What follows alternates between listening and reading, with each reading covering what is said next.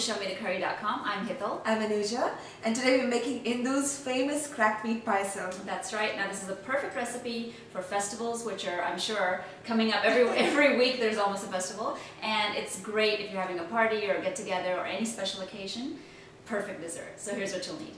Half cup cracked wheat, 2 cups water, 1 cup milk, 13-ounce can of coconut milk, half cup jaggery or to taste, 1 tablespoon clarified butter or ghee, 2 tablespoons shredded coconut, 1 tablespoon broken cashew, 1 tablespoon golden raisins, 1/4 teaspoon cardamom powder or to taste.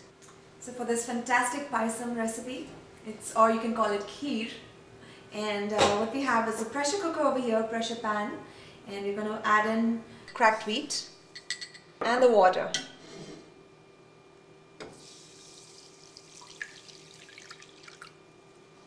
Just give it a mix, close it up, turn it on high, and we're going to let it whistle one time and then turn it off and then let the pressure go down by itself. Now we use the fine type of cracked wheat, but if you're using the one that is a little coarser, then you may have to let it whistle an additional 1 or 2 more times, so about 3 whistles, and then switch it off. So the cracked wheat's cooked in the pressure cooker. Just going to make sure there's no pressure left, and you're going to open it. Perfect. So the cracked wheat looks fantastic. The water is all, been absorbed. So what you're going to do is now add in the jaggery. And we're going to mix it.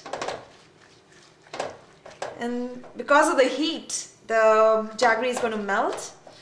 Now we've added only half a cup of jaggery, so it's entirely up to you how much more sweeter you'd like it. And we're going to turn the stove back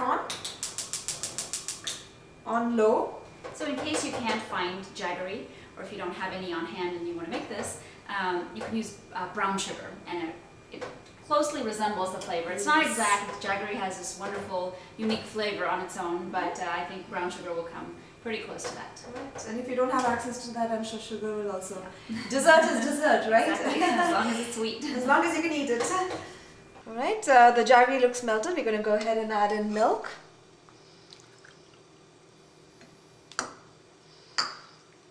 Mix it and let it come to a boil. I've increased the heat to medium now.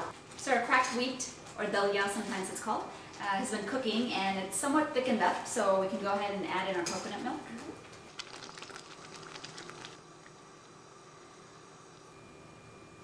And we're going to allow it to come to another boil. So this has been cooking for about 5 to 7 minutes, and it looks fantastic. I think we're going to stop here, turn it off, and we're going to just pull it off to the side.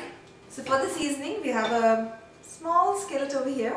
We're going to put it on. So on medium heat, we'll go ahead and just roast the shredded coconut. Now a lot of people like chunks of coconut. It actually tastes very good. It does taste very good. So if you have access to that, just little slices or little slivers of coconut, tastes excellent. And actually, if you're using those, then you need to, you can skip the step and you can put it directly in the ghee. And once you start to get a nice aroma of the coconut, we can just go ahead and put it in our payasam. It smells so good. And in the same skillet, we'll add the ghee.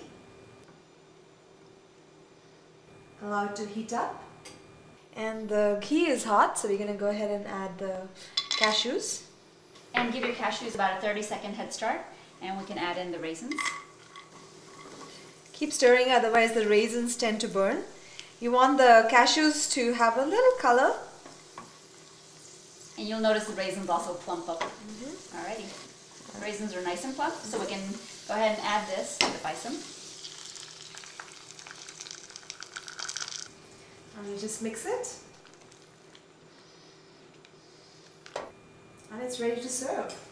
Now the longer it sits, it's going to get thicker and thicker and thicker, so depending on how thick you want it, you may want to switch off the stove a little earlier and just expect it to get thicker.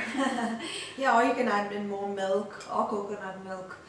And it looks fabulous. And you can have this warm or cold, so your choice and your preference. But thank you so much, Indu, for this yummy, yummy recipe. We always remember you for this. Right. And join us again on another episode of ShowMeTheCurry.com. Adding a pinch of spice to your life.